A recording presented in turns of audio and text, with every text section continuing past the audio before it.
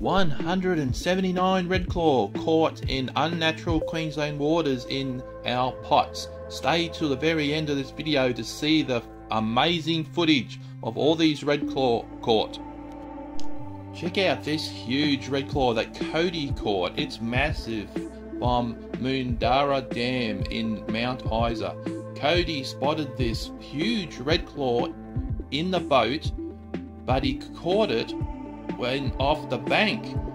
Well done, Cody. And he also caught it by hand. That is an awesome effort. Cody also caught this massive yabby in a pot using cat food as bait.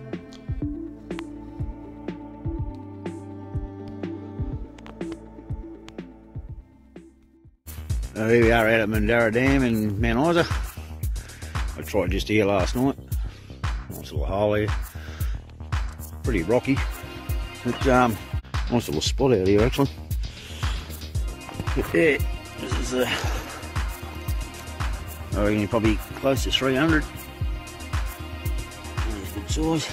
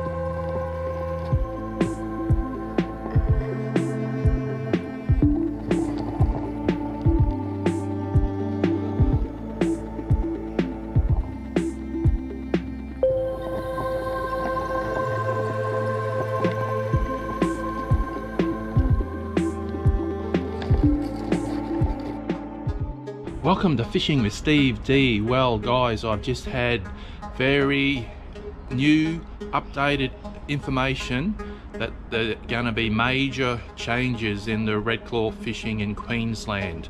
Now these changes, I will be breaking it all down in following videos to come after this video.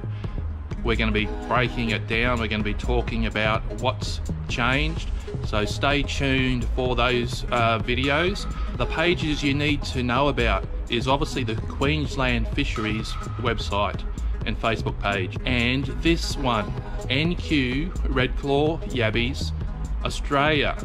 Now if you're not a member of this NQ Redclaw Yabbies Australia page, do yourselves a favour and join guys, because you'll learn everything to do with redclawing will be on this group. So do yourselves a favour, check it out and join. Welcome to Fishing with Steve D. Well, today I have got some very important news. Major changes in redclaw fishing in Queensland, and we're going to be breaking it right down in this video right now. Here we go folks, a few more flippers, getting a bit bigger. That's great. Let's get a few more. Okay, so here we have the old natural waters diagram, and as you can see it's up the top end of Queensland into Weipa, extending through to the Gulf of Carpentaria. Now if we have a look at the new map, now what you'll find in the new map, basically the whole east coast has now, on the western side of the range, Great Dividing Range, is natural. So there will be a bag limit of 40 redclaw per person in your possession at any one time. Females carrying eggs in natural waters must be returned back to the water. On the eastern side, it is illegal to put any redclaw back into the water, period. On the eastern side of the Great Dividing Range, and on that right hand side, you'll see there's no bag limit, and it's quite obvious there, sort of, but the big rule change is the entrances on the traps on the eastern side, you cannot use any traps in the rivers unless they are 5 centimeters. Now if you're fishing in the lakes and the impoundments and the dams, you can use between 5 and 10 centimeter ring entrances in the traps. That is the big rule change with these new rules. Now that has to do everything with the platypus on the eastern side of the Great Dividing Range. I'm guessing there's a lot more platypus in the rivers, so this makes good sense to keep the smaller entrances of 5 centimeters. And if you have a look at the top right corner, you'll see all the lakes and dams and all the impoundments that you're allowed to use traps with a maximum of 4 entrances. So if they've got any more than 4 entrances, you can't use them, and they must have between 5 centimeters and up to 10 centimeters in the lakes, dams, impoundments only. Now again, I will repeat, if you are fishing the river system, you need to have a pot that has a 5 centimeter, no bigger than 5 centimeter entrances in the rings. That is the biggie in the new rule changes.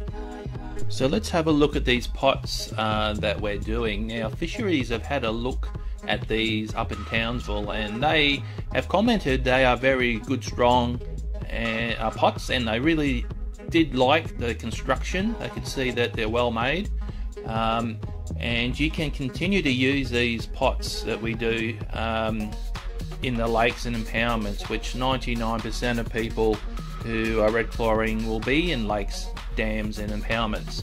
However, the big thing that you will need to take notice of is if you're going to be using these in rivers, particularly any rivers on the east side, you're going to need to have the smaller 5 centimeter rings in these pots.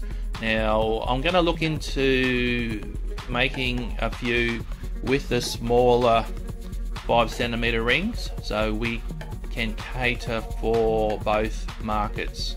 So stay tuned for that, guys. That may take a little time to do, but I'm going to look into that. Also with these pots, you don't have to have your street number on there. Just put on your surname, street name and suburb. On the fixed end of the float, surname only on a tag. On the float, same as the pot. Okay, so this is how flat they are. They are fully collapsible and they are so flat. So you can stack 4 of them on top of each other. You're allowed 4 of these pots per person. Well, just pulled the pot out, and she is absolutely loaded. It is chockers. These pots certainly do the trick. There would have to be over 100 in that pot, without a doubt. And there's some big ones in there too. Size of a nipper on that one.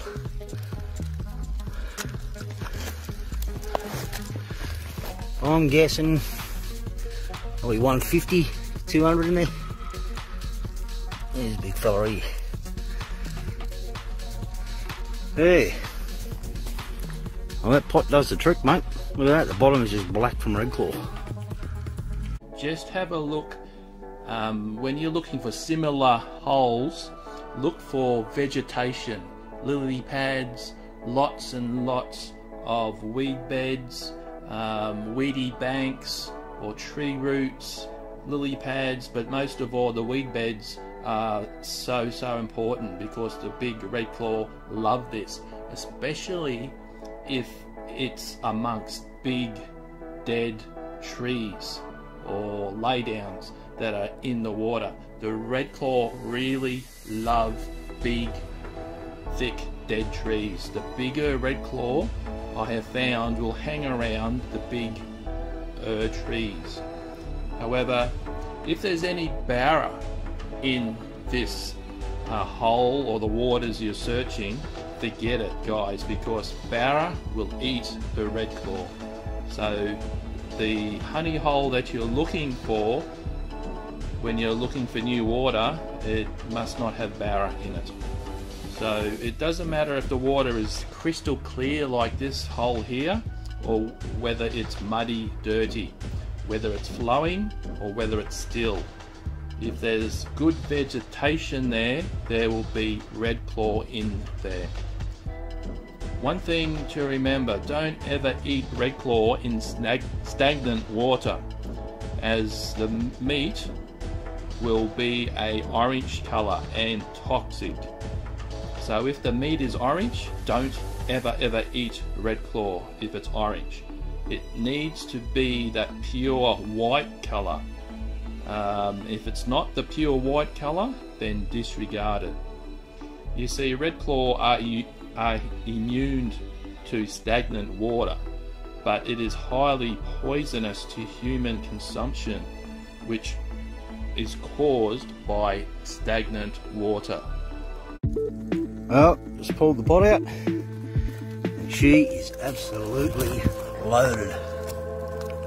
It is chockers. These pots certainly do the trick. There would have to be over 100 in that pot, without a doubt. And there's some big ones in there too. Size of a nipper on that one.